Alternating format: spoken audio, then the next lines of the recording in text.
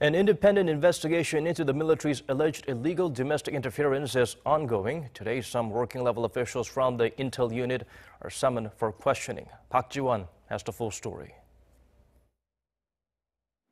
The independent probe team has summoned 3 officials from the embattled Defense Security Command for questioning, the first officials summoned by the team since the probe began on Monday. Arirang News has confirmed with a military source that they were summoned and questioned on Wednesday. The Defense Security Command is the South Korean military's intelligence unit.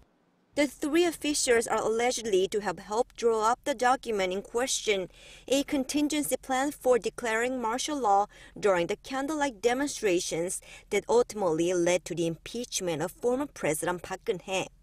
So investigators are expected to focus on how they got involved in and what exactly they were ordered to write. The document was reportedly written by about 15 people in a period of 2 weeks early last year.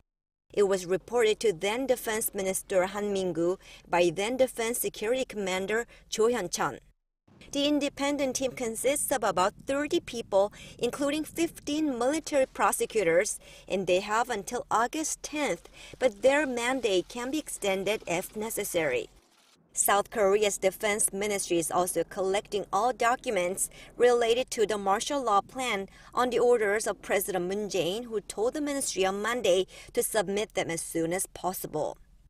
Meanwhile, a committee at the Defense Ministry is discussing a range of reform measures to overhaul the Defense Security Command. One such measure is reportedly to no longer allow the military intel unit commander to give regular oral reports to the president, which had allowed him or her to bypass the defense minister. A ministry official said those reforms are still under discussion and cannot be confirmed. Park Geun-hye, Arirang News.